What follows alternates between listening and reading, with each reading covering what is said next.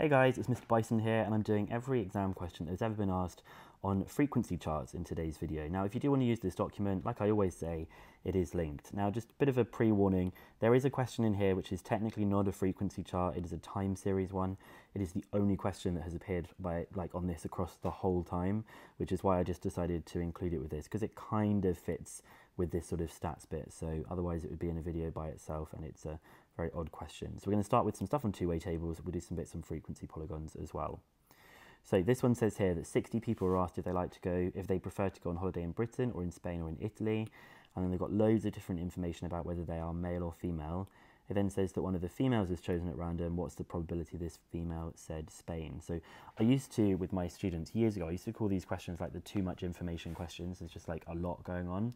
If there's too much information, I would draw a two-way table. What I mean by that is one of the ways of the table, because it's a two-way table, is the holiday destination. So we've got Britain, Spain, or Italy. So I'm going to say Britain, Spain, or Italy. And then at the end, we're going to do the total. And then along the side, we've got male and female, and we're also going to have total. And then what we can do is just make this into a table. And then we're going to just try and fill in some of the information here. So 60 people were asked, which is why I'll put a 60 down here. And it says 38 of the people were male. Now you can use a calculator for this, but it's going to therefore mean that 22 of them are female. 11 of the 32 people who said Britain were female.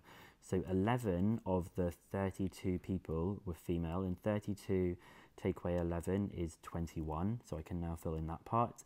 8 males said Italy, and 12 people said Spain. And we need to find the female said Spain. So the one that I'm aiming for is I definitely want to know what this one here is. Okay, well, I'm going to figure out what the male Spain is by doing, just grab my calculator. I'll do 38, take away 8, take away 21, because if I do 38, take away 8, take away 21, I'll find that there are 9 people here. So all I need to do to find that missing part is it's just going to be 3. Now you could finish the rest of the table to check that it all works, but it will do. And they have said to us in this question that a female is chosen at random. So we're picking one of these females that we've got here, and we want to know what's the probability that she said Spain. So it's going to be out of 22, because that's the number of females that there are, and 3 of them said Spain. So it's going to be 3 out of 22. Note how you don't actually need these ones. You don't need these, but we will very quickly figure them out just for the sake of having them. So this is what, 44, so that means it would be a 16, and this would therefore be an 8, which I think does work. Yep, so you don't need those 2, but it does work. So we've got the 3 out of 22. This is the table that we've got here, but we didn't need to have the whole table. Okay, this is kind of similar to some of the stuff I did in a previous video, because it's a frequency polygon, but actually, oh, this isn't the one I meant. I think the next question's got some stuff to do with the median. We did do a frequency polygon in the previous video. All you need to do are the midpoints of the groups. So we're going to do the midpoints, and we're going to plot them with the frequency, midpoints and frequency. Now the midpoint of 0 and 10, I'm just visually going to look at these things on the diagram. These are the midpoints that I have just drawn, 5, 15, 25 and 35, and we're just going to do the frequencies, and it's 1 square per 1 frequency. So it is going to be 14, and then 18, 26 and 12. Now literally these are like the easiest 2 marks that you could ever need. But sometimes people just don't know it because they've never actually revised what a frequency polygon is. So hopefully if you're watching this video, you'll just be like, great, that's an easy 2 marks to get, and it's the correct diagram, so I can't really show you this part that we've got here. All right, this is the one that's kind of like a previous bit. It's got something to do with an interval that contains the median. So there are 80 plants here. You can either do 80 plus 1 over 2, which is the 40.5th, or you can just do 80 divided by 2, which is the 40th. And the reason you can do that is because the data is all grouped, so either of these things will be fine. So we're going to look for the 40th position. So I'm going to do the cumulative frequency by keep adding on the frequency. So it's a 7. I'm going to add on 13, which gives me 20, and then I get 34, and then that is 46. So there are 34 people in this group. We're looking for the 40th person. Well, there's an extra 12 here, so I know that the 40th person is going to be in the 40 to 50 group, and that is where the median is going to be. I'm going to draw a frequency polygon for this. So again, I'm going to do the middle of 10 and 20, 20 and 30, 30 and 40, 40 and 50, 50 and 60, and 60 and 70. Yep, they're all going to be the midpoints, 15, 25, 35, 45, 55, and 65. Now, along the sides here, we've just got to be a bit careful because 2 squares represents 1 frequency. So for the first one, it wants to be a 7, which means it's actually going to be here. Then it's going to be 13, so it is going to be, well, that's 15, 14, 13, like that. Then it's going to be 14, so that's 2 squares higher, completely wrong place. Then we're going to do 12, so that is 10, 11, 12. Each time I'm counting 1, I'm counting 2 squares. We're then going to have 16, which is here, and then 18 for the last one, so that is going to be at this point. Okay, we then just join them together using a ruler. Luckily, my app is going to do them as a ruler. And that's our frequency polygon drawn. Okay, so we did get the correct interval here, and these are the different points that should be drawn.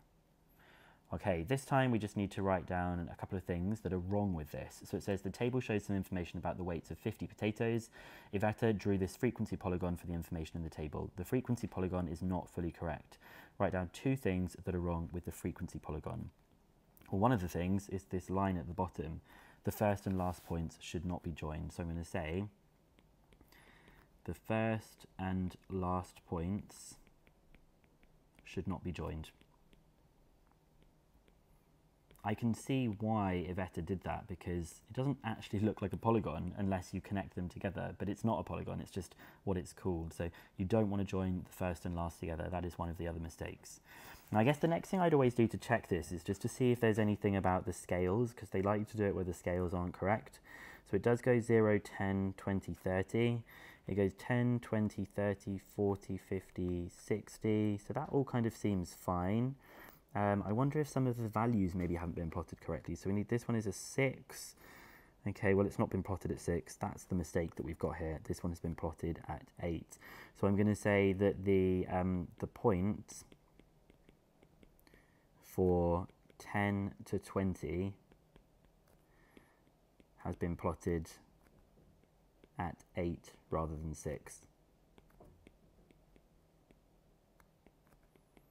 Now, there is one more thing I've just spotted. There's no label over here. This should say frequency, but I would say the bottom and this are probably the things I would go for. So let me just put little bullet points to show these are my 2 separate things. Let's see if we've got them right.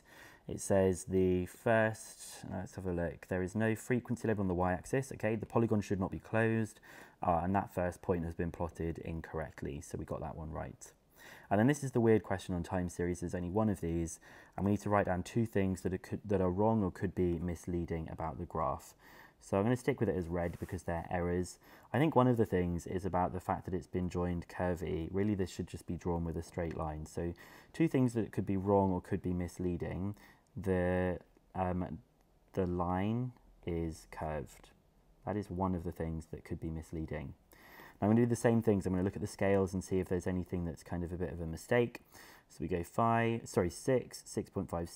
7.58, 8.59, and then there's no 9.5. So I'm also going to say here 9.5 is missing on the y-axis. Is missing on the y-axis. And there are probably other things as well, so we'll see what else they suggest. So let's see if we can spot the ones we've got. The graph is a curved line, 9.5 is missing. The graph doesn't begin at 0, it starts at 6.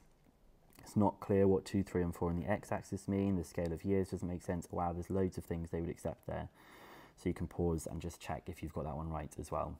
Okay, in the next video, I'm going to do some stuff on scatter diagrams. I think so far the stats questions are pretty easy, so you definitely want to make sure you're banking these marks.